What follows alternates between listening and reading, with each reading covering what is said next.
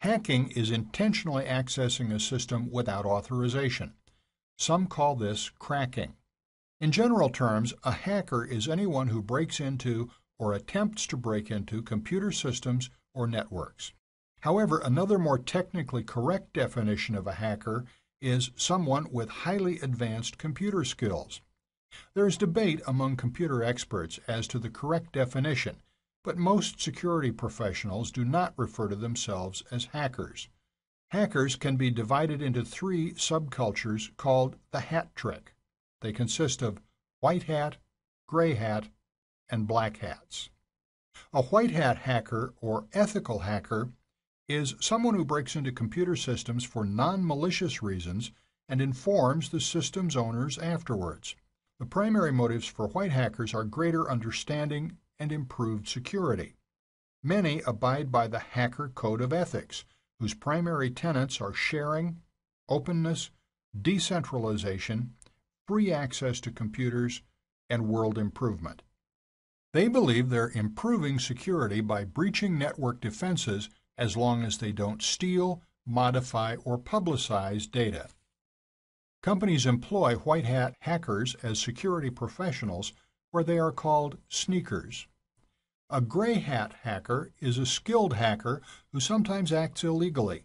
They usually do not hack for malicious reasons, but may venture into illegal activities for a variety of reasons. For instance, a gray hat may break into the computer system of an organization they feel has acted unethically. This type of hacking for political reasons is called hacktivism. This is not to say that they cannot be motivated by money, hence their ambiguous gray classification. A black hat is the bad guy. They break into computer networks for their own purposes and may engage in theft, modification, or destruction of data. The black hat hacker may also make their exploits known to the public, sell it to other hackers, or extort the hacked organization.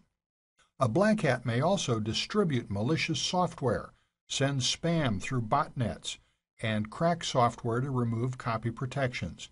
The fact that black hats may attack systems for a political cause, like gray hats, highlight the gradation in attitudes connecting the categories. The problem with hacker codes of ethics and conduct is that they're often contradictory.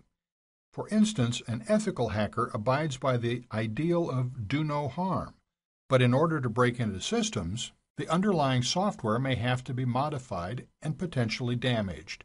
Whether a hacker views themselves as black, white, or gray, it is illegal to access a system in excess of authorization without permission. The motive for hacking is not part of the law. Technically, all hackers, regardless of their color, are violating the law. This lesson is an excerpt from our Computer Network Security Basics online course.